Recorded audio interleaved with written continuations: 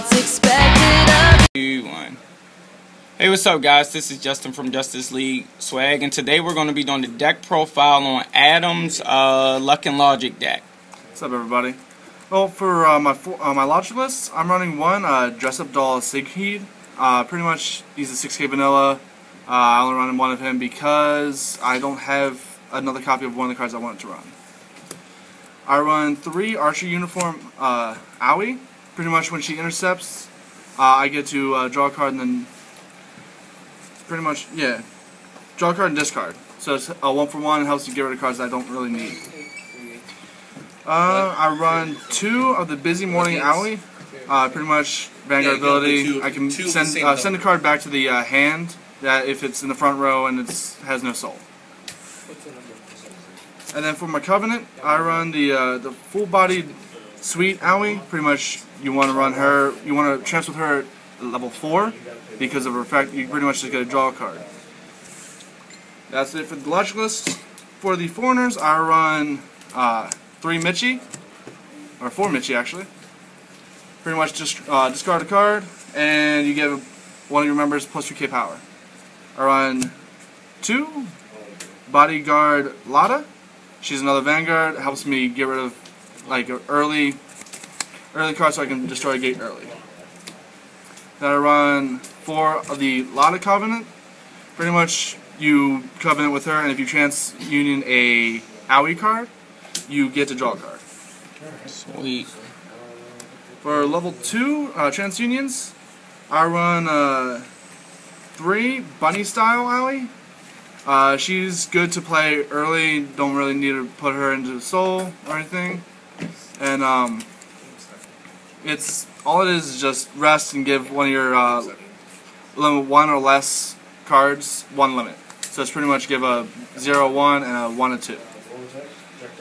And then I run 3 Buffalo Aoi.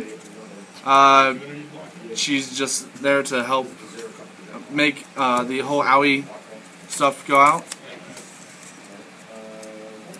I run, this is my favorite 2, the one I like to go into early, is Taut Bow Aoi, because when she pops a back gate, you draw a card and then you discard a card. And she combos off really well with one of the cards in my size 3s. Now for my size 3s, I run a continuation of Combat Aoi. Pretty much, if you're in a pinch, you can play her, and her auto ability is pay 7 stock, draw 3 cards. And then I run 2 of the Extreme Destruction of Boxes Aoi.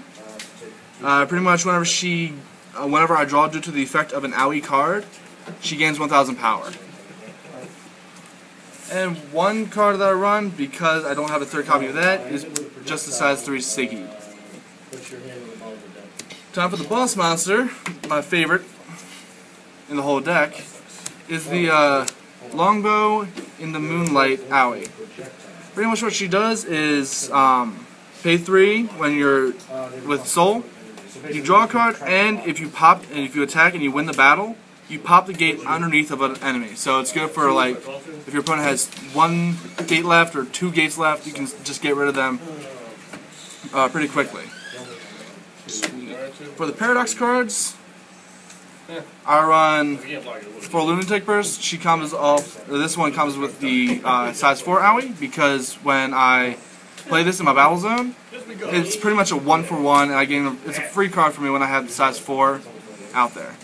And then I run the 4 green Trial Deck Paradox, because all Manoleum, and every card in this deck is Manoleum. Gains plus 2K power, and all Manoleum gain 1 aura.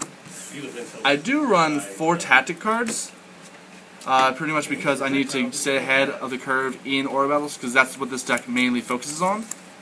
One card that helps me is this one, pretty much Vow to Pass Over Dimensions. Pay 2, I gain 3 aura for that battle, and limit +1 and take the top card of my deck and put it into the battle zone. Pretty good. And then I run 2 non-standard, pay 1, gain 2 limit, and take the top 2 cards in your deck and put them onto the battle zone. And for the gate deck, because I did get 2 You get 4 boxes. I got 2 box topper cards.